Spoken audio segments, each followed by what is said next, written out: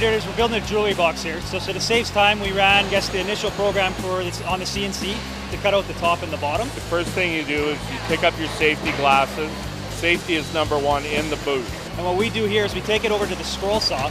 We have gentlemen there that watch you cut it so you are safe. From there you go to the routers. And we router the top and the bottom of it. We do a chamfer on the bottom, we do a chamfer on the top, and then after that we take it over to the CNC, which you get to pick out a program. We have 29 programs that you pick from. And then the final thing is sanding. The more mistakes you make along the way, the more sanding you have. Try it out, you can see your skills. See if you like it and enjoy it.